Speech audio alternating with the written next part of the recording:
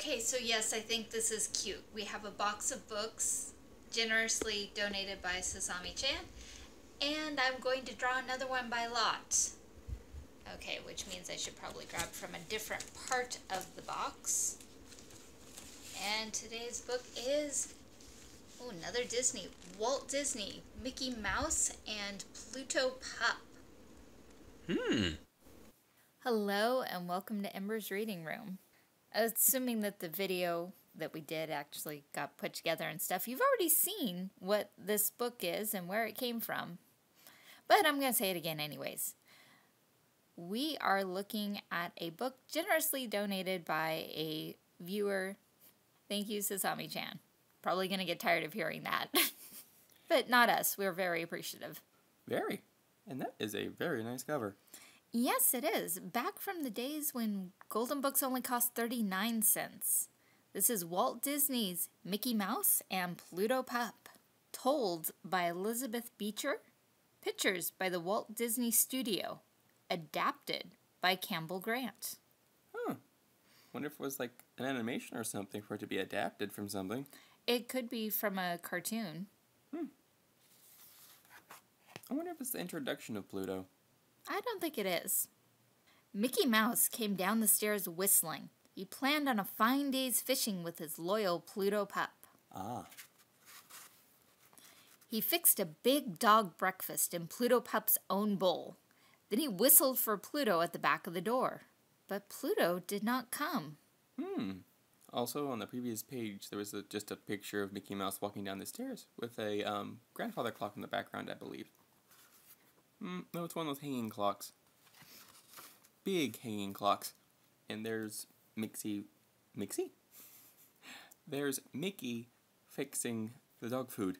Though I just noticed something about the art style. It's kind of this weird off-perspective kind of style where the perspective is very flat, but you still have angles.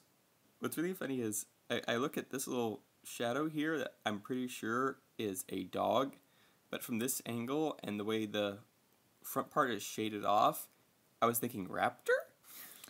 No, it's supposed to say Fido on it. And then we have the Puppo biscuits. And a bone on the table and a big jar of milk. And a salt shaker and a pepper grinder. Why would you need those for dog food? I think they're just normally on the table. Ah! And why is the bone there? Because dogs and bones, that's like, people act like dogs eat bones. They like chewing on them, but... Especially fresh ones that have actual marrow. Just, you have to be careful about any meat and rancid and spoilage. Mickey looked everywhere for Pluto. Then he noticed the back gate was open. Yup. Aha, thought Mickey. That's the answer. Pluto's gone to see Minnie, I bet. So Mickey Mouse jumped into his car and drove to Minnie's house. I think I see where this story is going. He's going to go everywhere and find out Pluto's back at his house. And we're going to get all of his friends in the jalopy, all looking together. Even though it makes more sense to split up. Once again, that kind of flat perspective, it's kind of interesting. I think it would be like a 1-point perspective, I think. Though it doesn't have any, it's not any converging lines, it's just straight. I came for Pluto, Mickey said when Minnie came to the door. Is he here? Why, no, said Minnie. Do you suppose he's lost? I'll come and help you look for him. That Minnie doesn't look too happy in that particular shot. Well, that's a smile. Yeah, but from my angle, it also looks like the lines they used to define her eyes are also the eyebrows being down, like, So Mickey and Minnie jumped into the car and drove to Donald Duck's house, where Donald was out raking leaves. We've come for Pluto, they told Donald Duck. Is he here with you? It always seems odd they're leading with, we've come for Pluto. Is he here? Why do you automatically assume the dog is at a friend's house? I can see that with a child. Yeah, wouldn't it be better to go, have you seen Pluto? We're looking for him. Also, that's a nice picture of Donald. Very classic. He has his hand out going, hi! And he's holding the rake. Over his shoulder, so obviously he's stopped raking to greet them. Why, no, said Donald. Is he lost? I'll help you look for him. So Donald Duck jumped into the car. We actually understand him. They didn't try to do any Accent? yeah in the writing, so it's very straightforward. Hey, Uncle Donald! Hey, Uncle Mickey! Where are you going? There came Donald's nephews. 1, 2, 3. Huey, Louie, and Dewey on the run. Changed the order. Oh, the order may not have been set at this point. Hmm. We're going to look for Pluto, Donald said. Can't we come along? Okay, said Mickey. So in they piled, and they all rode over to Clarabelle Cow's. Piled on in is correct. That car's gonna get so full. Again, I'd like to point out, if you're all together, you're not maximizing your looking potential. Yep. This is just an excuse to get everyone in the car. And see how many Disney characters we can fit into the book. Clarabelle Cow was out picking tomatoes. She straightened up and waved when she saw them. Hello, she called. How are you all? Fine, called the nephews, but we can't find Pluto Pup. Oh dear, said Clarabelle. I'll help you look for him. So into the car she came. Nicely picking tomatoes. There's a farm in the background. Kind of, yeah. Yeah. Cow, farm. And she has a bell around her neck, very classic style. Also, over here, it looks like Dewey has Minnie's flower in his mouth. A little bit. Also, Clarabelle's one of the ones you don't see as much in the modern animations. No. Though the perspective is like slowly getting better? It's weird. It's like this weird combination. Like I guess it's because all the characters are sitting in it that the perspective and setup of the motor vehicle itself has to be more accurate to be able to fit all of them in it later. Soon they met Goofy on the street. Gosh, said Goofy. Where are you folks all headed for today? Looking for Pluto, Mickey called. Have you seen Pluto Pup? Nope, said Goofy, but I'll help you look for him. Come along, said Mickey, and Goofy came. I just figured it out. The backgrounds aren't important, so they're done quickly, but the car and the characters are what's important, so there's a little bit more time paid attention to them. Though they did take time to put some text, because there's cafe, sale, Fumo, the something for you. It looks like COAR, which doesn't make sense. Also, there's a vacancy. It might be a U since it's Fumo. But that still doesn't seem to make a real word. And then for rent. I think there was a place that said hobo. Or Hobie? HOBE, and then it cuts off. You can see there's another letter. Oh, that's another character we don't see that often anymore. I think they just kind of narrowed it down to what seemed to be most popular and could translate the best over time. Though, if I recall correctly, both of them were actually in the Three Musketeers movie. Though, depending on your level of Disney fandom, that may be a movie you don't want to talk about. Pluto might have gone to Horace Horsecollar's house, said Minnie. We'll soon see, Mickey said. Oh, I didn't realize Horace was an esquire. Wow. Horace had not seen Pluto Pup, but he was glad to come along to look. Oi. I guess this is going to turn into a picnic at one point. Possibly. Or they all go fishing together.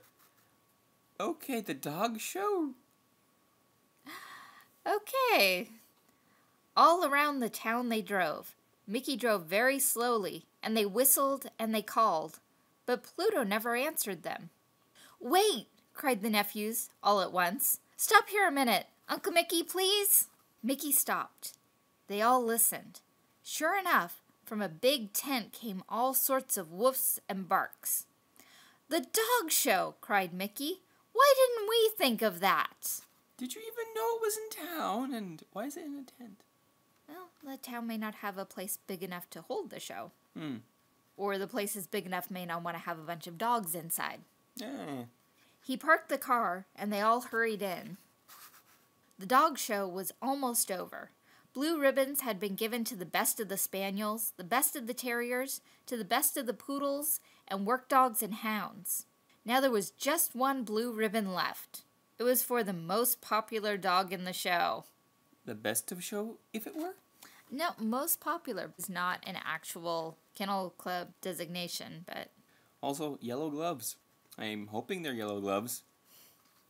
the judge, his hands are behind his back and they're yellow. Bright yellow. Well, it probably helps with the contrast because his jacket is a dark charcoal color. And he looks to be a dog himself, brown.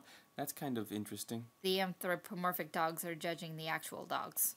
As the dogs started marching past the judge's platform, who should come marching along with the rest but Mickey Mouse's Pluto Pup? "Pluto!" cried Mickey. "There he is!" cried Mickey's friends. And Pluto Pup was wild with joy. He jumped and cavorted. He rolled his eyes and flapped his ears. Everyone at the dog show began to laugh and clap. Soon Pluto had a blue ribbon all his own for being the most popular dog in the show. Okay, well, this went somewhere I didn't expect it to. Yeah, I wasn't really expecting to end up at the dog show and have Pluto winning it. Also, how did Pluto manage to enter without an owner? And now we get to see the judge from the front. So yes, the anthropomorphic dogs are judging the actual dogs. I don't know if that's redundant or racist. I'm not sure. Then you have to wonder, okay, would the anthropomorphic dogs actually be pretty good judges because they are part dog and so they would have more insight into dogs? Maybe. Or is that just a totally racist comment that I just made? Assuming that they would know more about dogs because they're dog-like. Though it's kind of like if we were judging monkeys, which we kind of scientifically do. Oh, here's the picnic. Then everyone piled back into Mickey's car, with Pluto in the midst of them. And they all went back to Mickey's house to celebrate the triumph with lots of ice cream and cake. Huh. Well, I predicted one thing, that they would be celebrating at the end. It's kind of like a standard thing for this era. But I really expected them to like go all around town, then, well, let's all go back to my house. Go back to his house, and there's Pluto going, "Hi." But no, a dog show. A dog show. Yeah, and isn't Mickey at all... I mean, I know he's excited that they found Pluto, but isn't he disappointed that he didn't get to go fishing? Yeah, I was also thinking that we should have started out with like maybe some type of hint that there was a dog show going on in the beginning of the book. Because there was absolutely no hint anywhere that that was a possibility. Yeah, otherwise we probably would have knowing their sense of humor, he's going to be at the dog show. Yeah, we didn't know there was a dog show. And considering the title is Mickey Mouse and Pluto Pup, you would have thought we see Pluto sooner than the last couple of pages. Also, I didn't realize his full name is Pluto Pup, because I've always just heard Pluto. Well, earlier on. Like I said, I didn't know that Horace was an Esquire. I'm like, wow, my Disney rating is going down today. And this Golden Book is old enough that the back cover is different. It's not the standard one that we've been seeing on our other books. And I cut to that so quickly because I was actually looking at it while I was waiting for Lux to set up the recording equipment. They even have these little markers with a symbol, a copyright symbol, and some initials. And there's a key down at the bottom telling which characters are licensed. So the Sun mark and WPD is Walt Disney Productions. So that's by Mickey and Donald. And I'm guessing that's Bambi. It's a little off model. But it has the right designation. Mm-hmm. Then the triangle and WB is Warner Brothers. So we have that by Bugs. And then there's actually a third one for the Bob's Merrill Company, who has Raggedy Ann. Yeah, I was going to say, that looks a lot like Raggedy Ann. Mm-hmm. And then at the bottom, all other characters, Western Publishing Company, who is Little Golden Books. And since we probably didn't scan the back cover, it's Tootle on a train track, and he has open cars, and there are characters lounging in the cars, and then a couple of people standing off to the side, specifically Raggedy Ann and Bambi. Yeah, Mickey looks a little too happy, like he's about to fall out of his cart. And he's riding behind the little tugboat. And Donald gets to hold up the banner, the World of Little Golden Books. Yep, and Bugs is just being himself, lounging in the cart. Yeah, but, you know, you have a lot of characters here, because you have Toodles, you have the Saggy Baggy Elephant, you have the Tawny Brawny Lion, you have the Pokey Little Pup. I forget what the kitten's called. Wow. And like I said earlier, the tugboat. And even though we've gone through a lot of these, I don't recognize any of the characters. We haven't read the books with any of those characters. I remember having this saggy baggy elephant, the tawny scrawny lion, and the pokey little pup, but I'm not sure they survived my transition to adulthood. Yeah. Because despite the large number of children's books I still have, I did actually thin them out. And just for curiosity's sake, the publishing date on this, because the design says we're going back a ways. Okay, so this was from the 11th printing in 1973. So this particular book I have my hands on. But the copyright is 1953. Ooh. So we're going back a ways. And yeah, the Disney books actually had a separate numerical designation. But not the Warner Brothers ones. Because Bugs Bunny's Carrot Machine is right here in the How Many Little Golden Books Have You Read as just a plain number. But you go to the very end, and they specifically have D's in front of them for the Mickey, Disney is Mickey, for the Disney ones. And they also have an asterisk behind them, designating them at the bottom as Walt Disney books. Yeah, Disney is Mickey to the point where Disney keeps breaking copyright law, well, altering it anyways, to keep him within their copyright. That would be an interesting one. Disneyland on Parade. Because, Disney did a lot of books and specials and stuff to highlight their parks. All right, so this has been Walt Disney's Mickey Mouse and Pluto Pup, told by Elizabeth Beecher, pictures by the Walt Disney Studio, adapted by Campbell Grant. It must have been an animation. Yeah, it must have. I wonder if the animation gave clues that there was a dog show. Yeah. Because, this was adapted.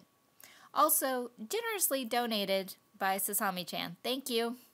Okay, so this was a fun book. No idea if it's still in print, considering back in the 70s it was on its 11th printing. But they're little golden books. They never really go away. We'll put a link up for you if we can.